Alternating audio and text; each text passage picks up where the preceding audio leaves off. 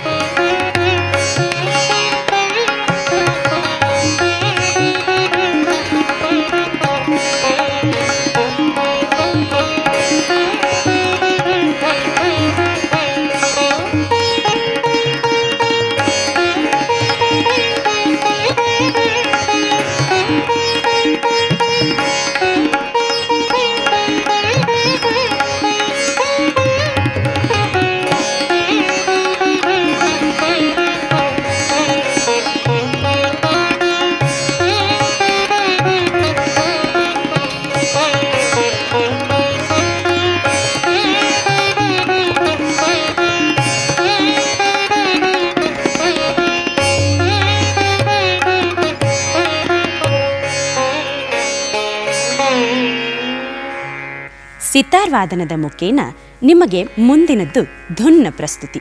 ಧುನ್ ಎಂದರೆ ರಾಗ, tune, melody. ಈ ಧುನ್ನನ್ನು ದೇಸ್ ರಾಗದಲ್ಲಿ ಪ್ರಸ್ತುತಪಡಿಸಲಾಗ್ತಾ ಇದೆ. ದೇಸ್ ಅಥವಾ ಧೇಶ್ ಇದು ಖಮಾಜ್ ಥಾಟ್ನ ರಾಗ.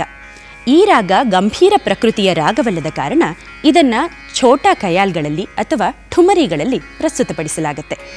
ಈ ರಾಗವನ್ನು ಈಗ ದೇಸಿಯ ರೂಪದಲ್ಲಿ ನೀವು ಆಸ್ವಾದಿಸಿ, ಆನಂದಿಸಿ.